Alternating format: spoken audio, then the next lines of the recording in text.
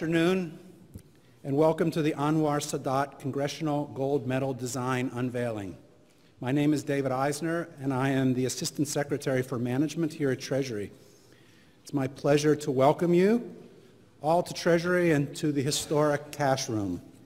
Since the American Revolution, Congress has commissioned the Congressional Gold Medal as the highest expression of national appreciation for distinguished achievements and contributions. The medal was first awarded in 1776 by the Second Continental Congress to George Washington, General George Washington. Today we join together to honor President Anwar Sadat of blessed memory and his heroic contributions to peace with Israel and the broader Middle East. He was the first Arab leader to visit Israel in an official capacity, to sign a peace treaty with its historic adversary.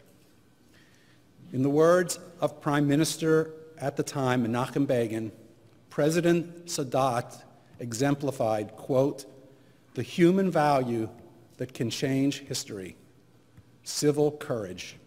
Personally, I remember watching with tears in my eyes in November 1977 as President Sadat alighted his plane at Ben Gurion Airport and was embraced by Begin. As you know, today marks the 41st anniversary of the signing of the Camp David Accords that paved the way for the formal peace treaty between the Arab Republic of Egypt and the State of Israel that has endured and indeed flourished.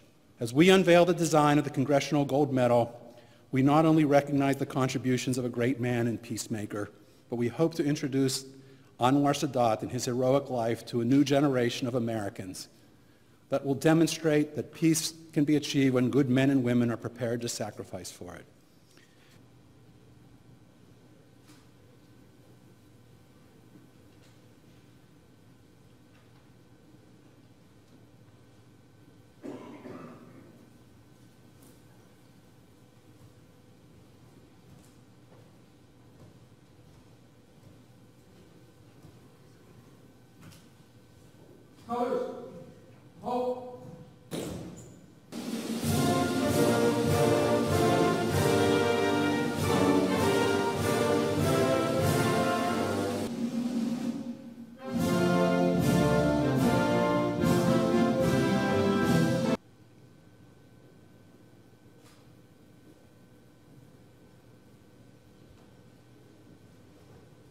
Thank you, Color Guard. I would like to personally welcome everyone to the Department of Treasury. Today, we have the unique opportunity to recognize and honor the achievements and vision of President Anwar el-Sadat of Egypt.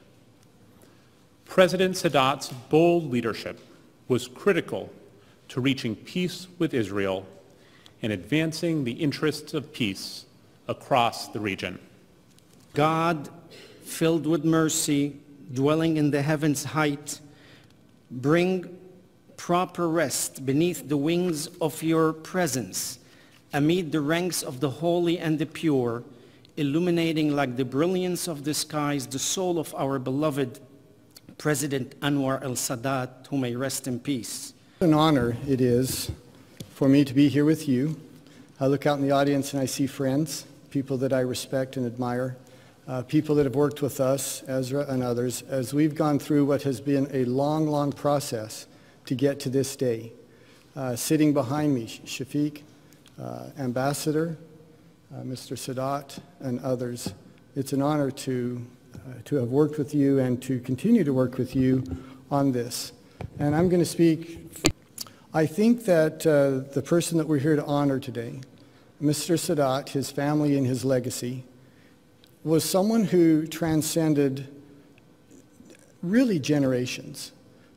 I think we honor someone who truly embodies statesmanship. He did something that was hard, but he did it because he thought it was the right thing for his people and for the region, and as a demonstration of peace, not only to those who were impacted directly, but frankly to the rest of the world. I believe he is a shining example of someone who truly did make a difference. I decided really to speak my mind and my heart, which is really, will be a great evidence. That's how the President Sadat, late President Sadat, God bless his soul, impact not only on me or my family, and all Egyptian people. I'd like to special thanks for the four sponsors, the main sponsor, Congressman Chris Stewart,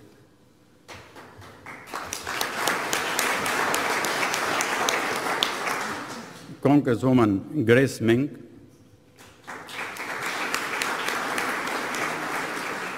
Senator Orrin Hatch, and Senator Ben Cardin. A special recognition to my friend Gamal Sadat, President Anwar Sadat's son, for being with us today. He's an exceptional human being, one of whose courage, leadership, unfailing instinct, heroic vision for peace, and strength of implementation that knew no bounds. Think about it, how he was able to implement that vision and at what cost. As you are proud of your father, Gamal, so are all peace-loving Egyptians, Israelis, and citizens of the world. This medal is just a recognition of that. Because it is your father that we owe the peace between Egypt and Israel. It is your father who gave us direction not only for peace in the Middle East, but in the world as a whole. And it is your father that leaders of today, given the world we live in, should look up to in order to make this world a more stable and more secure world for the next generations to come. Having the late President Sadat honored with a Congressional Gold Medal will further reinforce that the message of belief and hope that the vision of a Middle East not beset by war, but rather with tolerance and peace is still possible and urgently needed.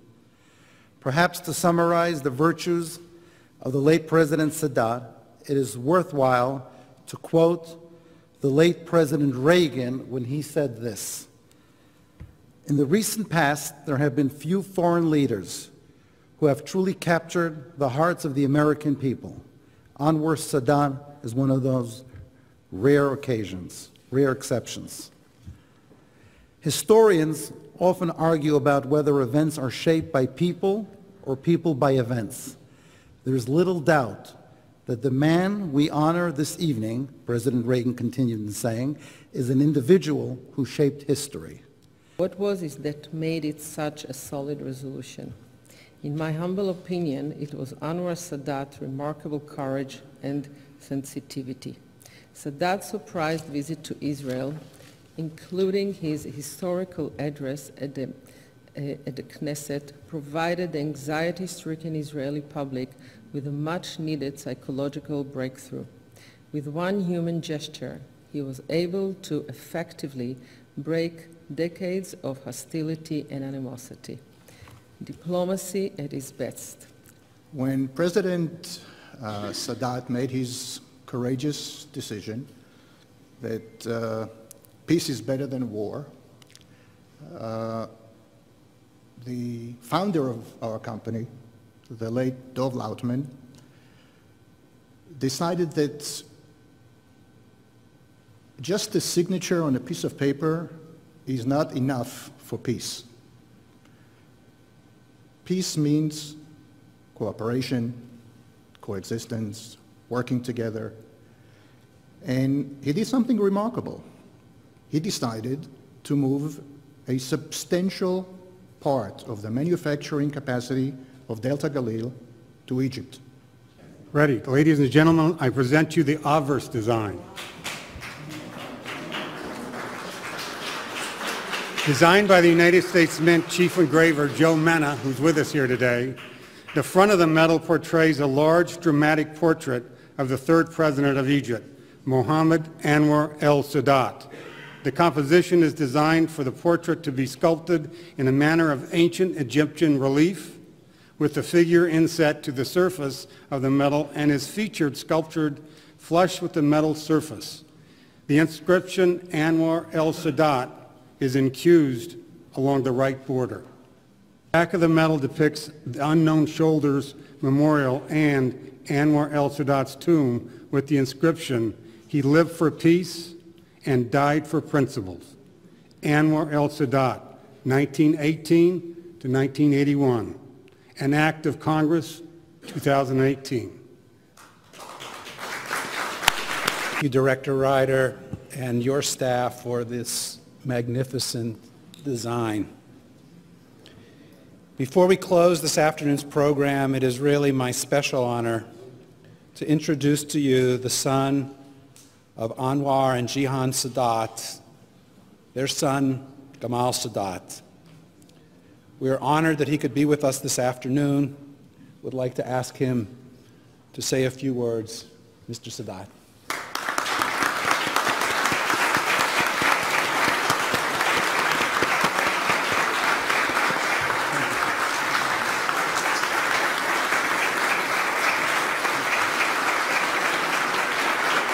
Gentlemen, it is a great honor to be with you today on behalf of my mother, sisters, and the entire Sadat family.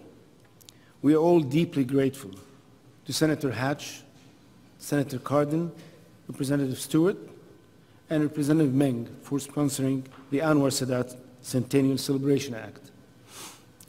We equally are grateful to the members of the 115th Congress who co-sponsored their bill. To Ezra Friedlander, Shafiq Gabr, and the entire Sadat Medal Commission, and last but not least, Egypt's Ambassador Yasser Reda. Thank you all for the tremendous effort you have exerted to make this possible. I know many of you expected to see my mother. Believe me, she wishes she could be here. Knowing she wouldn't be here with us today, she requested I share this message. End quote. Dear friends, although I could not be with you, I wanted you to know that I am grateful beyond words to the United States Congress. My family and I are humbled by this unique honor and you are bestowing upon the memory of Anwar Sadat, the husband and father we love. If Sadat were still with us, he would tell you that he never pursued peace to earn honors such as this one. Fame and recognition were never his motivation, never his guiding star. To him, peace was not a political strategy to court approval or personal victory. To the contrary, my husband believed peace with Israel was his sacred duty, not only to God, but also to the people of Egypt and Israel and the whole world. For peace, Anwar Sadat gave his life. This is his legacy. You are honoring Anwar Sadat and reminding Americans of the vital role your country played in planting the seeds of peace in the Middle East. Again, I must express my deep appreciation for this distinguished medal and the great honor you are bestowing upon my father. And finally, I hope we could all live according to these words my father spoke on that day in the Knesset. They are true now as they were then. Quote, when the bells of peace ring, there will be no hands to beat the drums of war, unquote. Thank you, and God bless you all.